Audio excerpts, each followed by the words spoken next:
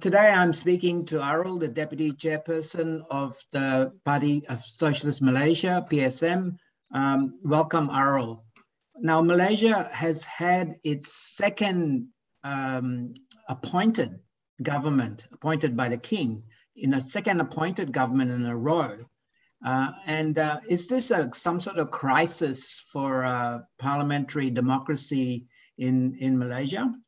Yeah, it's whether it's a parliamentary crisis or a political crisis, because what has happened is, since the last election, the government has not got a clear majority. So the majority, there's a lot of people calling for this anti-hopping law because the government is not stable. MPs can jump, from one party to another to destabilize the government. So I think the latest crisis happened when UMNO has its own internal crisis, and UMNO being the party longest in power, they were able to create a crisis and then withdrew the support from the government they were in, and I think so. This has made and truly true that the last two governments have not been appointed by the people. There's no elections, and there is no any call for referendum. And a lot of young people also feel the same way, that this is elite politics, because MPs decide. They go in their Porsche cars to the king, and then the king decides. He looks at SD, and the king has become very powerful. And his power has been actually basically enhanced, because now he basically selects who is the before this he basically endorses what the election results are, but now today he decides. He looks at the statutory declaration, and in a certain hand he has got a lot of public support to it, because public feel that these politicians are hopeless. The king is doing the great job of getting to stabilize the thing. So yes, so we have been there's been change of government, and this new government is also with the government with 114 MPs, just 3 shots, 3 MPs above. So you just need another 3 MPs to jump, and it will become destabilized again. That is how vulnerable this current government is. Now, the parliament is set to resume sometime this month. And so when you would assume that when the parliament resumed, the new government's majority can be tested in a vote of no confidence or something. That's the usual thing in parliamentary democracies. But I understand that this may not actually take place. Is that right? Yeah, actually, Parliament is supposed to sit today. Yesterday, it is supposed to start, but it has been postponed. Postponed to next week. Postponed by a week. So a lot of people are wondering why. Because there was a big struggle to get this Parliament session going. A lot of people wanted to make the Parliament dates earlier, and then finally it was delayed and then during the delay. See, the previous Prime Minister, when he was clinching to power, the last thing he said was, I will go to Parliament and seek a vote of confidence.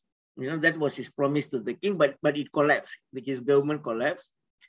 And then when there was a joint meeting with the king, with all the political parties, there was a statement made by the king where it was stated clearly that whoever is appointed the Prime Minister will test his confidence in Parliament. But now suddenly, the Attorney General says, you don't need to do that.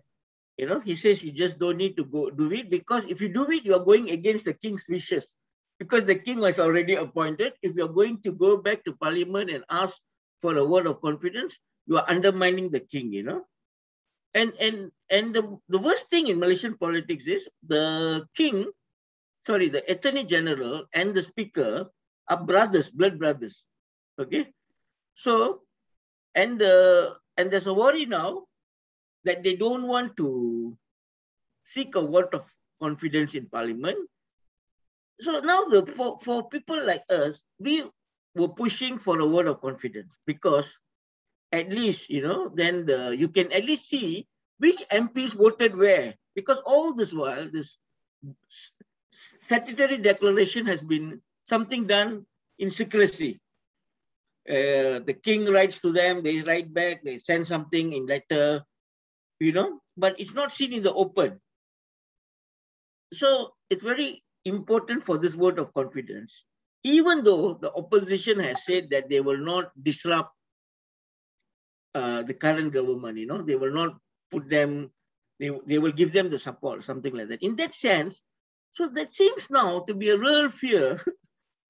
Why the ruling party is afraid to call a vote of confidence? So now the question arises whether actually do they have a simple majority? So I think that is the news which is playing in the country in the last 48 hours. Yeah. Now, before the king made his latest appointment of the new government, or at least the prime minister, there was probably a lot of people worrying that there was going to be some sort of comeback of the old forces in UMNO in a bigger way in this government. But you have stated that actually the new cabinet that has been appointed is really not that much different from the previous cabinet. So is there any element of UMNO comeback in this latest change of government?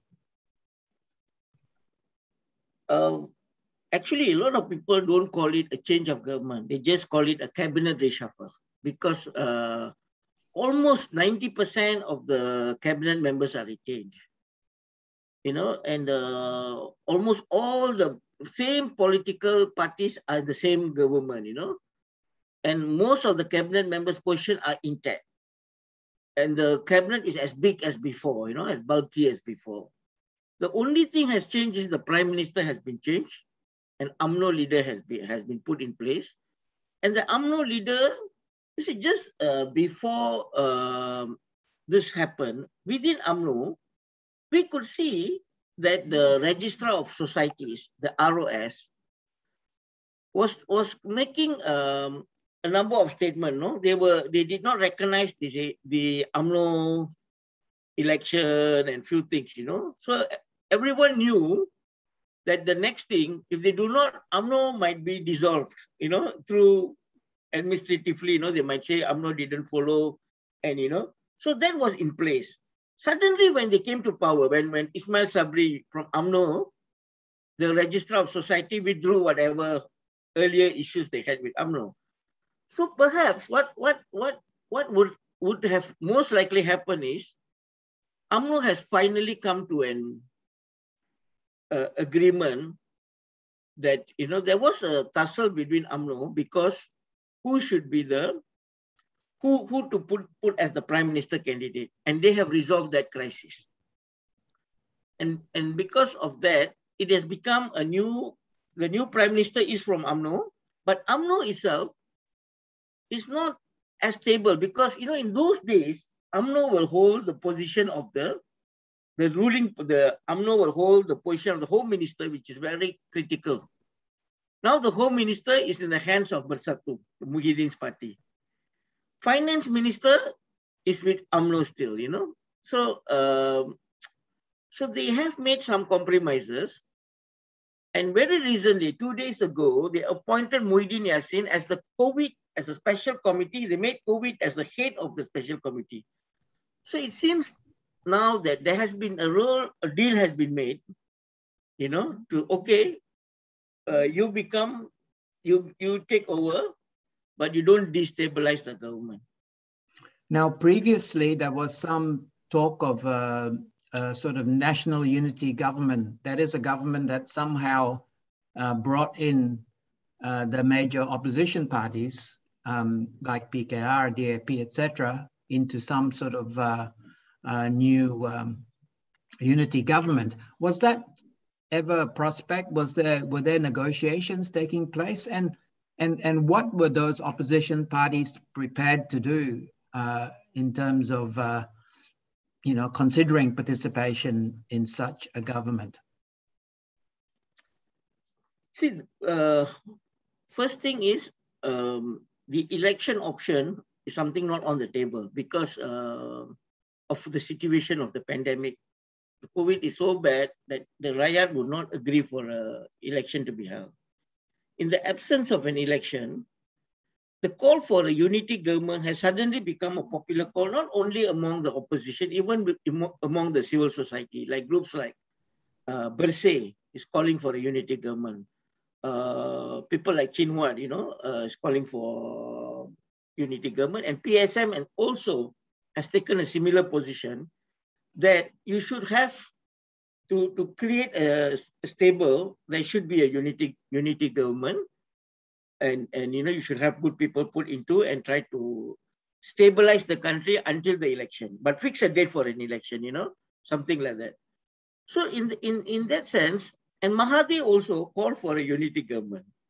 But at that point of time, the opposition didn't agree for that. When Muhyiddin was at the week before he resigned, actually, he finally sort of gave an olive leaf to the opposition where he said, I will change the system, I'll make the select committee stronger, I will make the prime ministers, the opposition leader, a full minister position and all that. He tried something, which many said to be a unity government. He put out a few things like anti-hopping law, allow for some very good reforms, limit the term of the prime minister and all that. So in that sense, but then the opposition didn't agree to that. They want him to resign first. So there was some split within the opposition on this question. Mahathir, Pejuang and all that, Mahathir's party wanted the unity government. Of course, perhaps, but people from here, Anwar, Lim Guaning, Mat Sabu, the Pakatan Harapan coalition, which is the main opposition coalition, felt that, maybe they could just take over power, from within, you don't have to worry. So they didn't support for the unity government. So, and then both parties went, and finally a new government was formed. And initially we thought that he mentioned things like he'll bring in the opposition into the play. A lot of people thought a cabinet will be a unity government. Then there was an announcement there won't be a unity government, but we'll form a COVID special task force where we'll invite the opposition. So now it doesn't look like a unity government. It looks like a same recycled previous government, and they're going to put some people, and this is also what the king was asking. He called all the parties. King wanted a unity government. So there is some kind of agreement not to create any problems until the next election. So when the parliament actually resumes, do you think there's going to be a test through a no confidence motion of whether or not this government still has the numbers, or do you think that is not going to happen? I think ultimately, I think this 1 week postponement is for them to make sure they have that simple majority, and then they will go for a vote of confidence, because if not, it will look ridiculous. It will really look as if that they don't have the support, you see. So I think they needed this 1 week. Of course, everybody all the time, the COVID has been very helpful for them to be clinching. So every time they'll use one excuse that COVID situation is bad, The last parliament session, the 5-day session, was even brought short because they said some people were infected by COVID and they postponed it.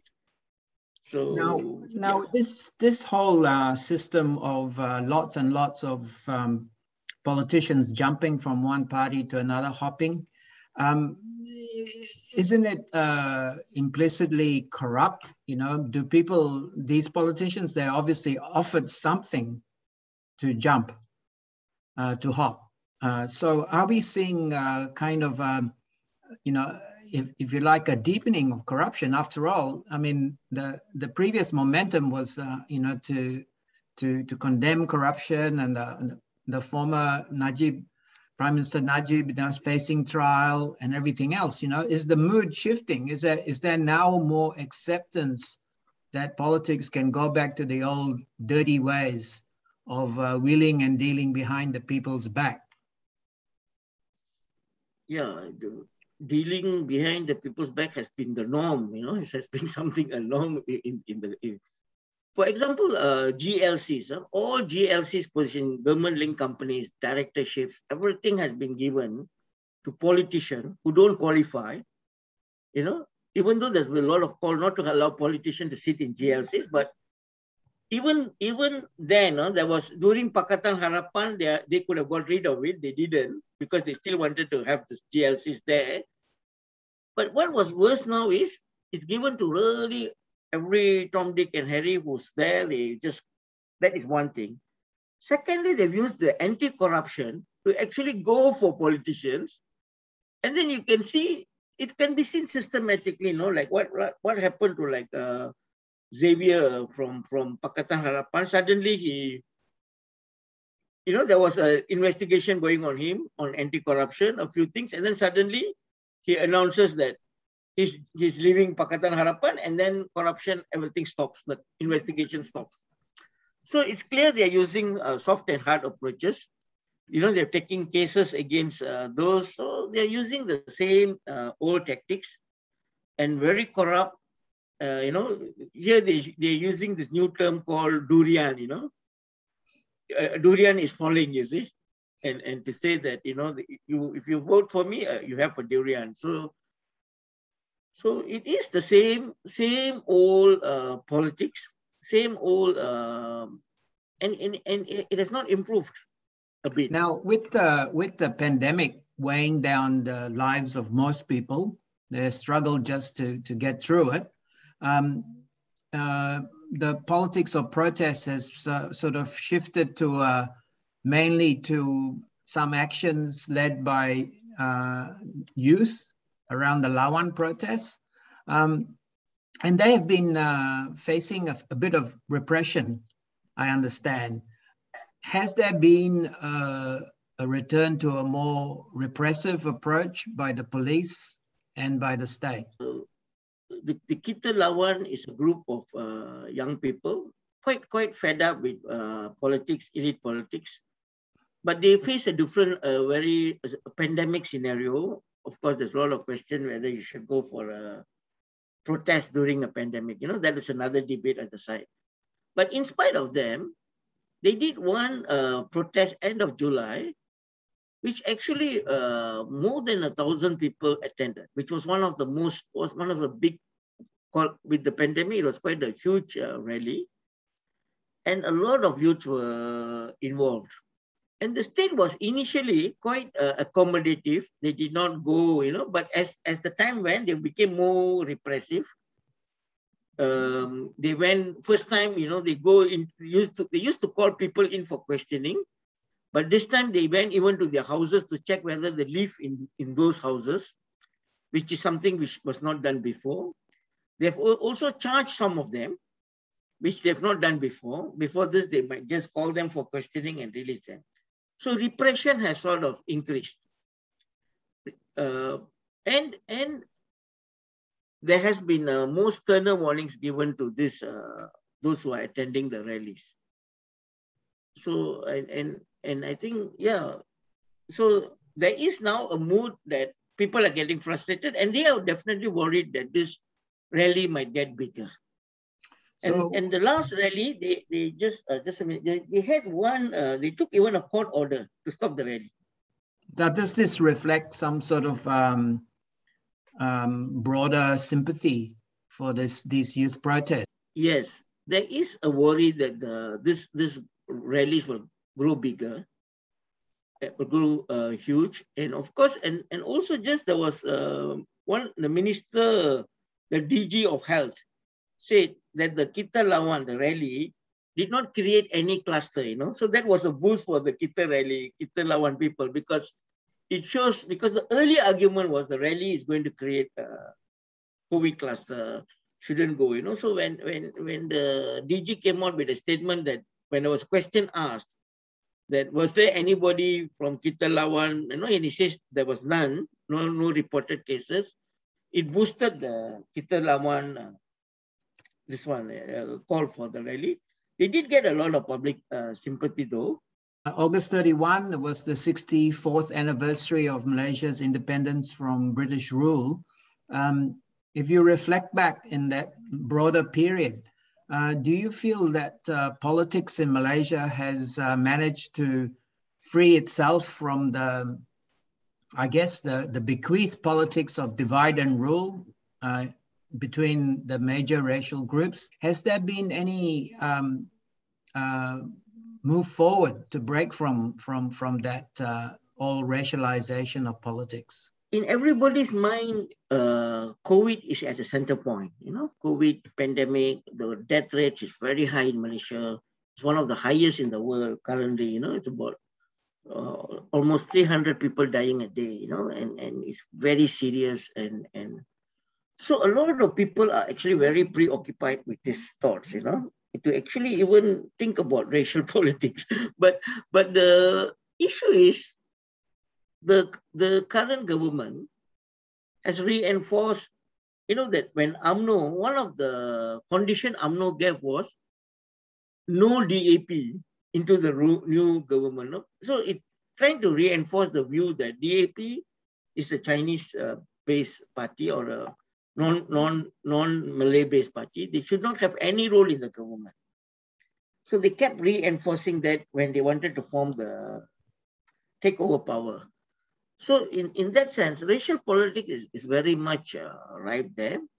We just heard yesterday that they are going to make some amendments to the Sharia law, where they're going to have new laws to curb non-Malays from a non-Islamic religion from, they're going to have more restrictions. So I think these are put there to create further diversion, from the real day-to-day economic crisis, issues of housing, healthcare, and all that, because this is something which is proven.